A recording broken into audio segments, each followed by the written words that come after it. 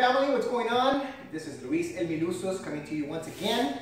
As you can see from my backdrop here, I actually own Southern California DJ Company, and I usually put up videos that have to do with repairing vehicles. That's what I have been doing with different cars that I own whenever maintenance comes up. And if I can go ahead and put a video up with regards to that maintenance, that's what I usually try to do.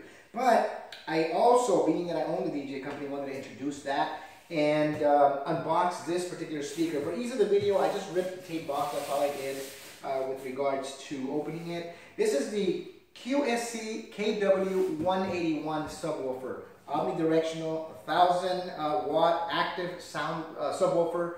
It is one awesome subwoofer.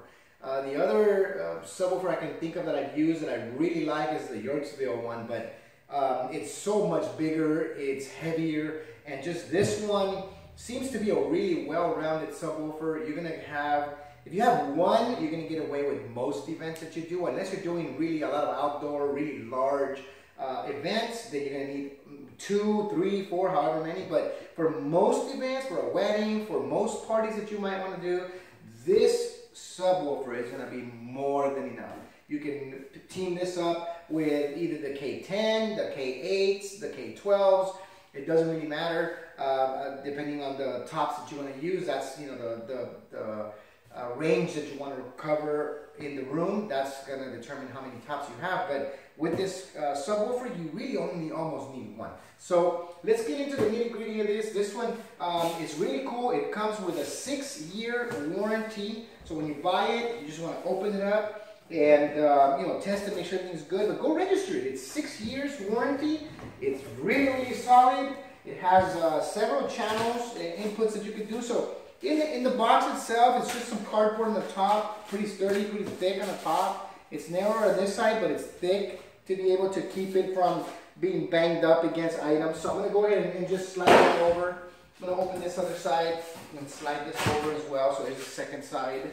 One of the things that I like is that it does have a speaker pole, but it depends on the application that you have.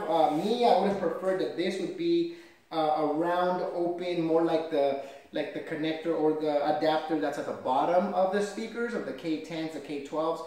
That adapter would have been my preferred adapter rather than this one that screws on. So this particular one here is, I think it's decent in size as far as the height. You know, we could do something maybe a little bit higher, but this one's going to be and bring it up from the floor. You know, a good considerable height comparable to what you would have if you had a tripod. So when you do one like this and you put a speaker on top, that will suffice and will look kind of cool. But for me, I'll make another video of an idea that I had using the quad truss or box truss style trussing, and I have an idea with regards to that. That includes the speakers, it includes the mounting and all of that. So I will try to modify this and figure out a way to maybe get that done, and then I'll put another video with regards to that. So we're going to take this pole, we're going to go ahead and set it aside. And what we do with this one, we just look for the side that has the casters. And the reason why we're going to do that is because we're going to go ahead and tilt the box over and be able to turn it. So I have it on a furniture dolly to assist me with the tilting. So if you notice, my furniture dolly was here. I had it sitting on top, and that way when I inclined it, all it did is the box came here, the weight came down this way, lifts this side up, but then it lands on the floor. And then when I finish, this one falls back down, and then the box ends up the way that I have it. So I had it this way, and that's what it did. It went up this way, and then once the box landed, this one fell down, and then it was done. So I'll go ahead and push this out of the way. Nice furniture dolly. That, great investment. If you guys haven't bought one, you need to buy one. It's like 20 bucks at Home Depot even.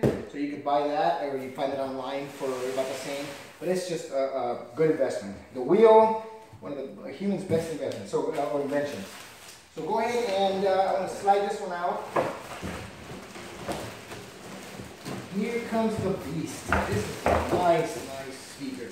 This is going to come with the instructions manual.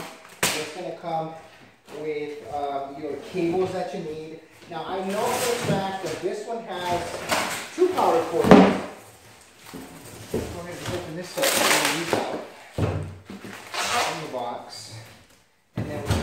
box. I can already see my kids using it for a fort and cutting windows and all that stuff. I mean, you know, if you got young enough kids, they're gonna want this big box, because big boxes and kids, they're just, you know, they go hand in hand.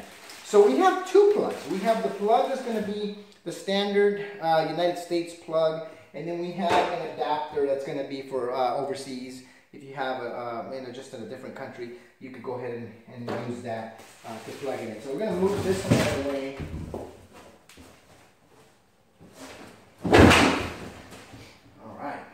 We can go ahead and have our instructions manual with the hookup drawings. So it's going to tell you pretty much where, how to connect it, how to bridge it, because it does have several channels like I mentioned. And so what we're going to be doing is I'll show you those channels in a second. I'm going to go ahead and pull this plastic off.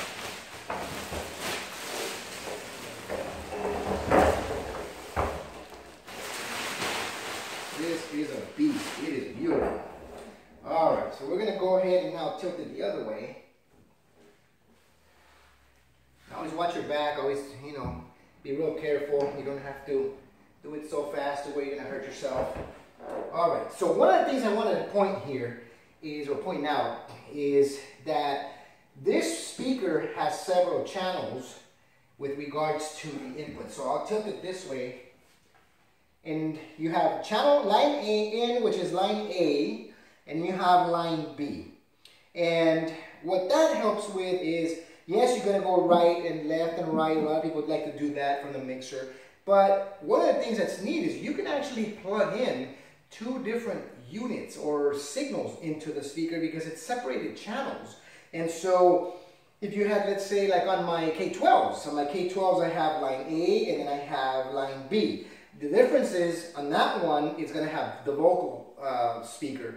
So you have a section that's going to say microphone or line, and when you plug that in, I can literally plug in a microphone on line A, and then I can plug my mixer to the actual speaker on line B. Well, in this case, it does have two different inputs, so if you're running two different mixers, you can set one mixer in this way, one mixer in the other, so you can definitely run separate channels. It does have the audio out, which is cool, and you can go ahead and splice that and bridge it out and send it over to the other speakers that you're going to be performing with.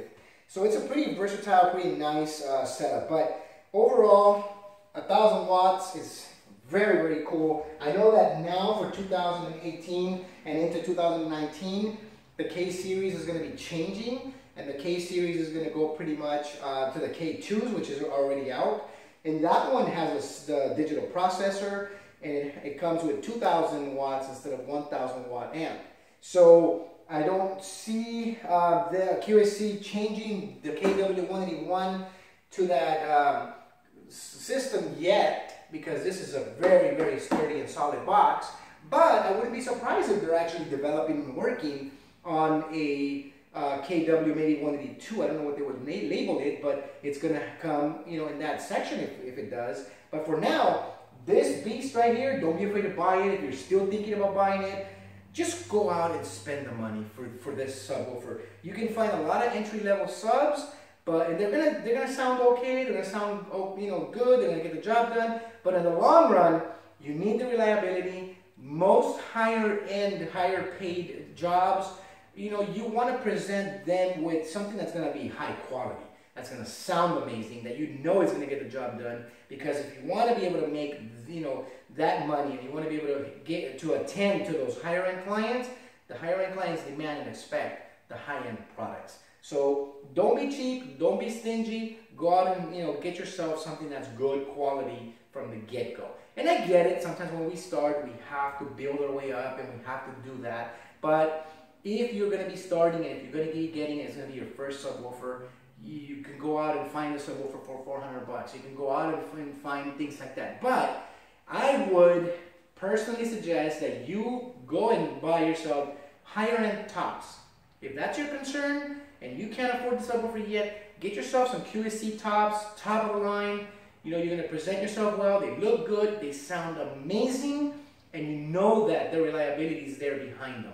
So when it comes time for the subwoofer, you'll have done several shows, several events, and at that point you'll be able to save some money and invest it into a really nice, solid subwoofer. So that's my recommendation. This is the unboxing. Again, the KW181 from the KW series from QSC, and you definitely recommend it. So Luis El Minusos, Southern California DJ Company, here for all your event needs. God bless, hit like, and subscribe.